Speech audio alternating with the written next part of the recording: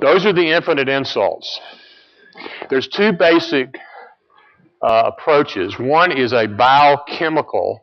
That's everything you can think of. That's toxic metals. It's the top 5 risk factors: biohumoral, infections, metabolic, sterile antigens, non-sterile antigens, and so forth. Everything else falls into biomechanical. That's blood pressure, the stress on the arteries, the hemodynamic things, the blood flow. Now, what happens when those insults attack the endothelium, which is the lining of the artery? They create what are called neoantigens. In other words, they damage the endothelium and it becomes a foreign protein. And your body then attacks the foreign protein and sets off the inflammatory responses and immune responses. So you'll see the blood vessel here, and sitting on the top of the blood vessel are various receptors.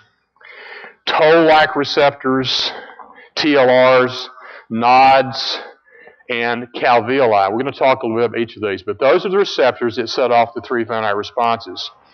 And those finite responses are basically, again, inflammation, oxidative stress, and immune dysfunction, which causes endothelial dysfunction, arterial and compliance issues, and that leads to cardiovascular disease. So take this slide and look at it at 2 o'clock this morning and remember it, because this is the key to the record. So here's the first major breakthrough. Hypertension is not a disease. It's a response to damage to the endothelium.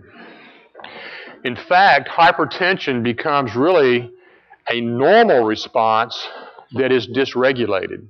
So this environmental genetic interaction causes a maladaptation syndrome. So the marker for endothelial dysfunction early is an increase in blood pressure. So our entire approach for the last, 100 years, since we can measure blood pressure, has been a little bit misguided. In other words, we're treating the sphygmomanometer, a number of the blood pressure. Our goal is not to lower the blood pressure per se, it's to treat the artery to make it healthier, because if you improve endothelial dysfunction and make your vascular system healthy, what happens? The blood pressure will fall, because it's simply a marker of the underlying disease. So one of the key factors in looking at blood pressure now is, and I'm going to really make your day now, is that when you measure blood pressure with a sphygmomanometer, it really gives you false information. In fact, within the next 5 years, the sphygmomanometer will become a secondary modality to actually determine vascular health and blood pressure response. That's because there's a disconnect between what's going on in your arteries and what's going on with the sphygmomanometer. You can have horrible vascular problems and have a normal blood pressure. Okay, so as we go through this, I'm going to show you how you can look at the artery as your primary goal of treatment. So we've established that hypertension is not a disease, but it's a marker of ED and vascular dysfunction. And it's one of multiple responses that the artery can make to the multiple infinite insults. Now, this disease starts early. As soon as you come out of utero, in fact, it may actually start in utero. The predisposition to hypertension or vascular disease actually begins very early, and that's part of the epigenetics related to the mother's exposure to various environment. So this vasculopathy that occurs is related to endothelial dysfunction. There's remodeling of the arteries, there's inflammation, there's increased arterial stiffness, which you see with an increased systolic blood pressure and a lower diastolic pressure, that is a widened pulse pressure.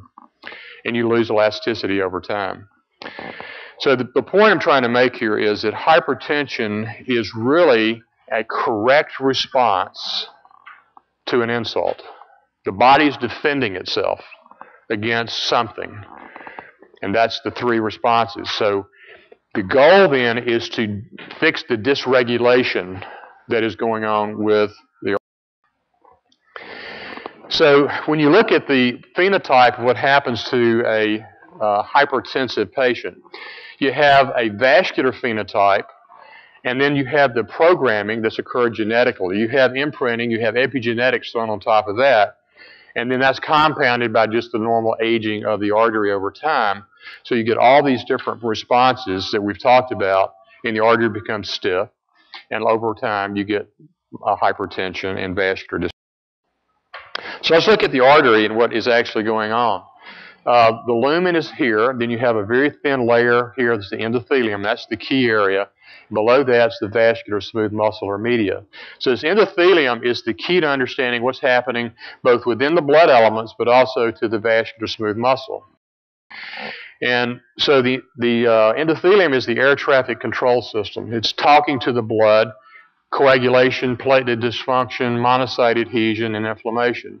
Normally, the endothelium is like Teflon. Nothing will stick. But once it becomes damaged, it has gap junctions that open up, you get a crack in it, then things go haywire, and white cells start to stick. And once they start to stick, you have the process of atherosclerosis. So below the endothelium is the vascular smooth muscle, and that's where you have increasing permeability, contractility, proliferation, migratory problems, and oxidative stress. And one of the key markers that you can do in your office for determining permeability and early endothelial dysfunction is microalbuminuria. So that's an easy test. It's covered under insurance, and it's one of the best ways to determine early renal disease, but also generalized endothelial dysfunction.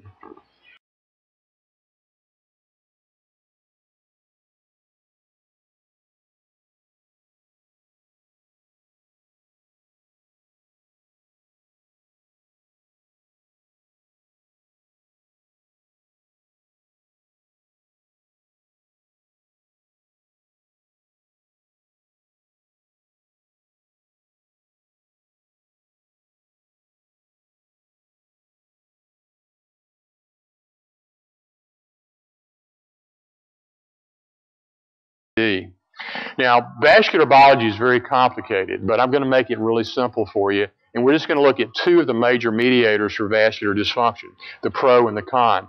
Angiotensin II is probably the most dangerous hormone available in the chronic setting to induce vascular disease.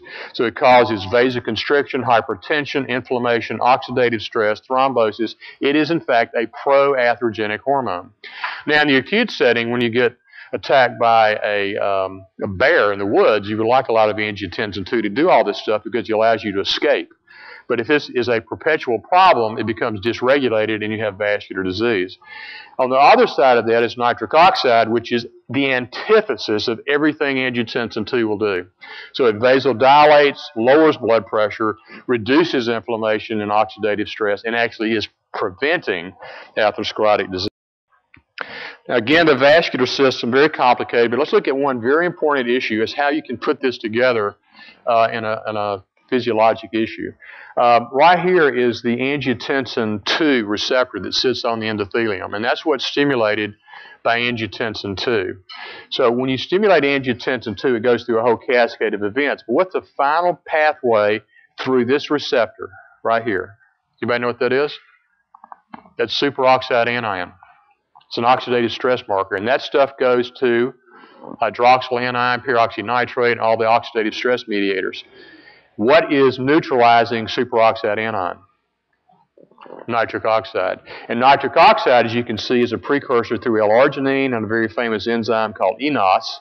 So you can now see that if you can increase this pathway and mitigate the effects of this pathway, you increase bioavailability of nitric oxide, takes out the angiotensin II, balances to the good side of the scale, and you get anti-atherogenic, anti-inflammation. So your key in understanding how to treat vascular disease is to learn how to increase nitric oxide bioavailability and decrease the effects of angiotensin II.